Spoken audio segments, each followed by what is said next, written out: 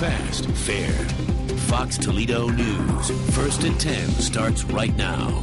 First at 10. Mayor Carty Finkbeiner's not exactly sure what he'll do when he leaves the 22nd floor, but I cannot envision myself being any place other than Northwest Ohio, city of Toledo, and a cheerleader for both. Okay, so at this point, Toledo is not losing its cheerleader, but the specifics of Carty's post-mayoral life are still uncertain. Our Barrett Andrews sat down for a one-on-one interview with him. He is live with what the mayor's priorities are now. Well, Carty told me he plans on spending more time with his family, friends, and helping out at his church, the kind of stuff he had to push aside a little bit to run the city. But our conversation wasn't just about the future.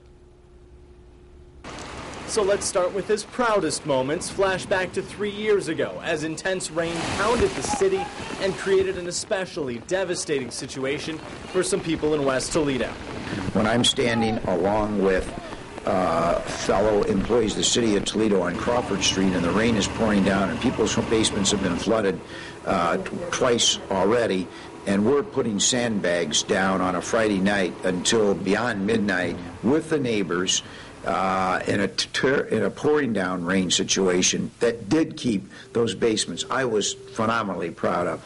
His other proud moment, he said, was arriving home recently to find out in the past 4 years, Toledo has seen more economic development.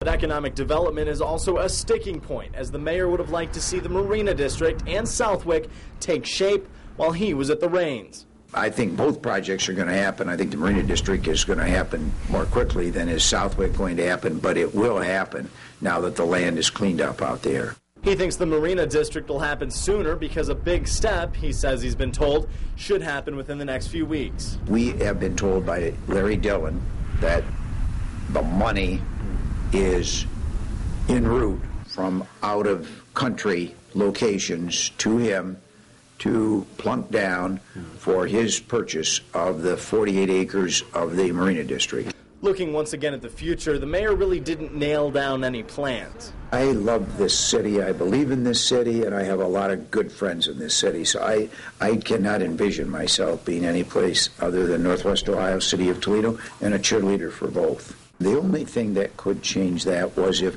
some opportunity to help people at a level rather than the regional level of Northwest Ohio presented itself. Now, he didn't really elaborate on that, but in all, Carty told me he doesn't have any regrets and that throughout his career he's been focused on the long-term effects of his decisions. Specifically, he mentioned the changes in garbage services in Toledo that he believes people will learn to appreciate when it's saving the city millions of dollars a year. We're live tonight. Barrett Andrews, Fox Toledo News, first at 10. All right, thanks for that report, Barrett. So what will you remember most about Carty Finkbeiner's time in office? That's our feedback question tonight. Here are some of the comments from our Facebook page. Bob said, I don't think he quite knew what he was setting himself up for when he decided he wanted a shower stall in his office. Robert says, all of the good work he has done. Stephen wrote, don't forget his proposal to move deaf people out by the airport. That was priceless. And Judy says the list is long. His shower, the treatment of his dog, him mowing the grass, the budget. Give us your feedback. Go to Facebook, Twitter, or send us an email. Of course, with the departure of Carty comes the arrival of the city's next mayor. Mike Bell will be sworn in January 4th in the courtyard of Cousineau's Navy Bistro, and Fox Toledo will be there to cover it live. We will carry the swearing-in ceremony live on our air. It'll start at 3 o'clock. We will also stream it live on foxtoledo.com.